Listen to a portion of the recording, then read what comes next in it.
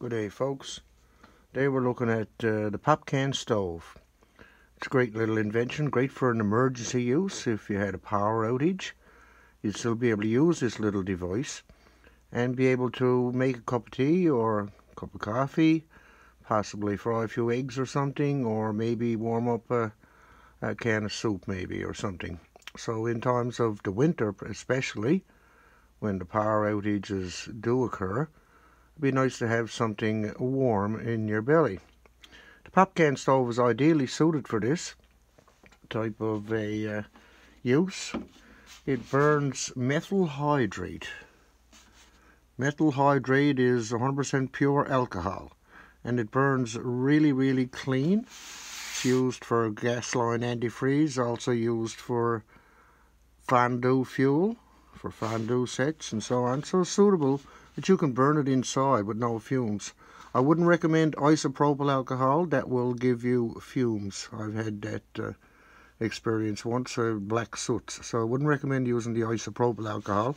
But get methyl hydrate at your local store, hardware store or paint shop or any place like that, and they should have methyl hydrate. It's just a pure alcohol. Now, the traditional way of making these is like this. You just get two bottoms, you invert one into the other one, push down, and all of a sudden you have a stove. They usually put the holes around the outside, like you see here. I've come up with I believe, an improved design, in that instead of pushing it your top down this way, turn it around and do it this way. And to prevent it from going down all the way, we just cut a little strip from the can and poke down in there, and that'll prevent this from going down all the way. So then when this goes down inside, then you're left with a little well that holds a small bit of alcohol around where your burners are, and this helps the alcohol warm up, and of course as it warms up it more readily evaporates. The alcohol by itself won't burn. It has to evaporate and mix with air to get it to burn. So I believe this is a much better way of doing this. Seems to have a better startup time, but I'll let you have a look and you be the judge for yourself. This is cut from an old pop can. You can use a beer can or whatever, even though this one says Birch Beer. I think it might be only available in Newfoundland, not sure. But in any event, Birch Beer does not contain any alcohol. It's just a soft drink, just a soda pop type drink. But in any event, that's the can that I'm using. For those who are familiar with Birch Beer, they'll know what I'm talking about. For those of you who've never heard tell of it, well, it's a Newfoundland type thing, I guess. Anyway, we'll light these up now. This one I find's a little bit hard to light. This type. This one here lights readily. Now, it's a job for you to see that both of these are going. So I'll just tip the lamp away for a little bit, and you can see them starting up. The one on the left is the traditional design. Some people call this the penny stove. I see one fella called it an Arizona penny stove, whereby they'll put a penny in the center where the fill hole is to, and use that to cover the fill hole while it's burning. However, I use a screw. I'm putting a screw in there, and that does the same job. Pennies are no longer exist in Canada. They've outlawed the penny. Anyway, it takes a few minutes for these guys to fully get going. Either one of them works great. I've used both types. At first I made the one on the left, and then eventually modified the design a little bit and came up with the design on the right. So it's a great little emergency thing. I've used this several times when the power was gone, and I was able to get something warm in everybody's belly, and that's a good thing in the winter if your power goes out. Now, some of you might have propane stoves and to look at that stuff. That's not really, I guess you can use it indoors, but you'd have to be wary. And certainly you would have indeed to be extremely careful with this. This is an open flame, and the fuel that I'm using, the methyl hydrate, is extremely flammable. So you have to be careful. I don't want anybody to burn their house down as a result of trying to make a pop can stove. But in any event, you can see that the both of these guys are going full bore. It looks like the one on the left is actually outperforming the one on the right. The one on the left holds about 50% more fuel than the one on the right, than the improved design. And it has about 50% more holes in it. And I've timed these to each run roughly about the same time, believe it or not. Each will run about 20 to 22 minutes. So I'll give you enough time to boil a couple of cups of water to get something hot down to you, or warm up a can of soup, or fry a few eggs or something, or you'll certainly be able to come up with something in regards of an emergency situation where, you know, it'll be nothing else. If you only have electric powered ways of cooking, like most people nowadays, especially around here, that there are a few people, I guess, got propane stoves, but for the most part, a lot of people have electric stove. And of course, if your power is gone, well, your electric stove won't work, and you know, certainly your electric heat don't work either. So the one on the left is going great guns. The one on the right seems to be a little more sluggish taking off. But now the one on the right only has 8 holes, and I believe the one on the left has 12.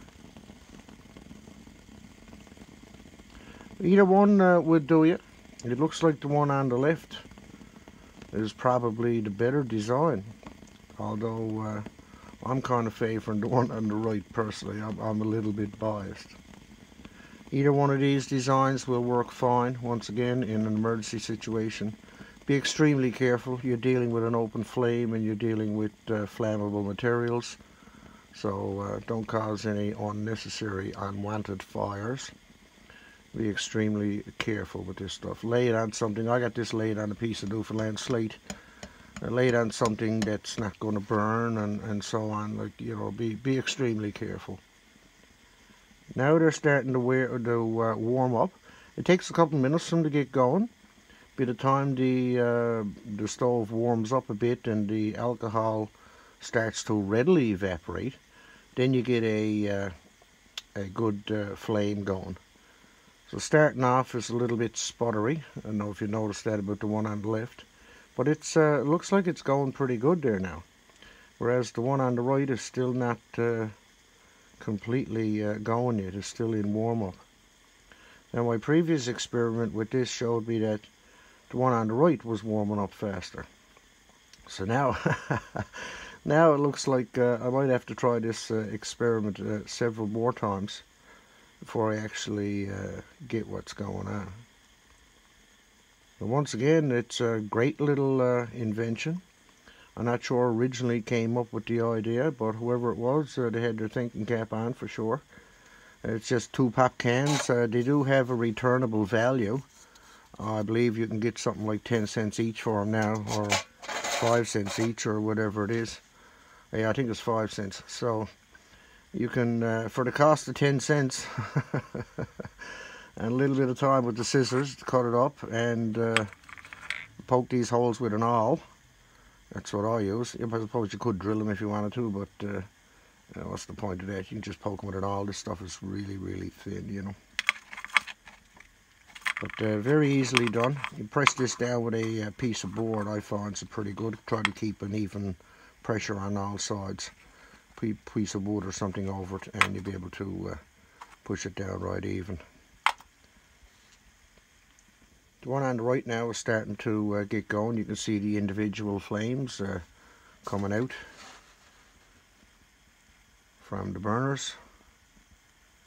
It takes a while for it to get going until it reaches up to its operating temperature, where the alcohol readily evaporates. But once it gets going, well, I tell you, there's no trouble to cook a quick meal. Now, you wouldn't be able to boil a dinner that would take a couple hours or so, unless you had a couple of these and put them in tandem maybe, or something like that. Be careful refilling these if they've burned out. Make sure that they've cooled down completely. And being aluminum, it will cool down pretty quick.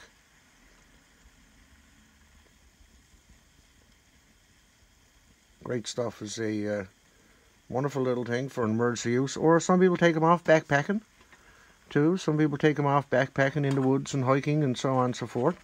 It's lightweight, you know, you fit right in your pocket. Easy way to carry a stove. You could have a small bottle with the alcohol. You wouldn't necessarily have to bring a gallon with you, you know. But a small bottle with some alcohol, and boy, it's a quick stove.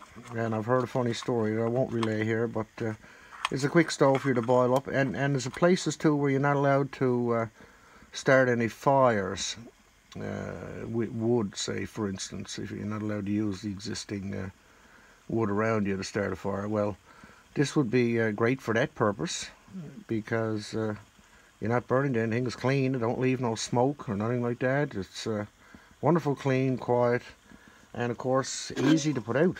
All you have to do is, I got an old Pringles can here, look, and just smother that out for a sec. Oops, going to take a little longer than a sec, I guess, before it burns all the oxygen in the tube.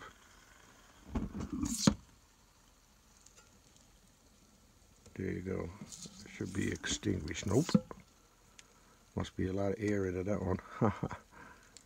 Thank you for watching, guys.